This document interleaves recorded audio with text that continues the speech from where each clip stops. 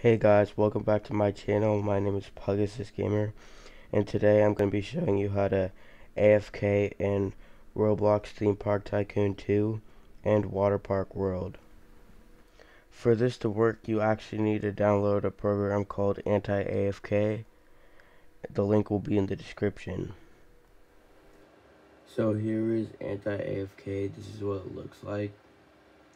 And as you can see, it says press F7 to start and press F7 to stop. So you just need to remember that the key that you need to push is F7.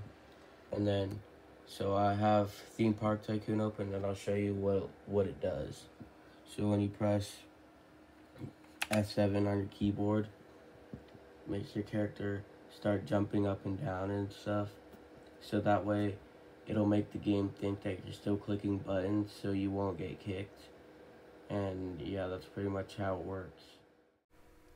For this next part, you need to build yourself a box that you can AFK in. You don't really have to do this, but it's just better because it makes it so your character can't move around somewhere and he won't die or anything like that if he goes somewhere where he's not supposed to. And just makes it easier because when you want to stop, you can go and you're already at your place.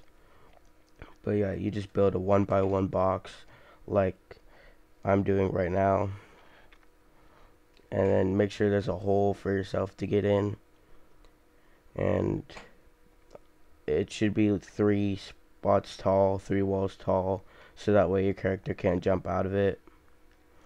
And once you go inside the box, you should fill it in the empty spaces right there.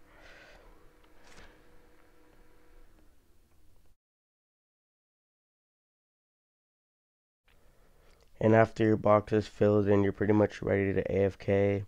So you can press F7 and start AFKing. And that's pretty much it for this tutorial. If you have any questions, let me know down in the comments. I'll answer them.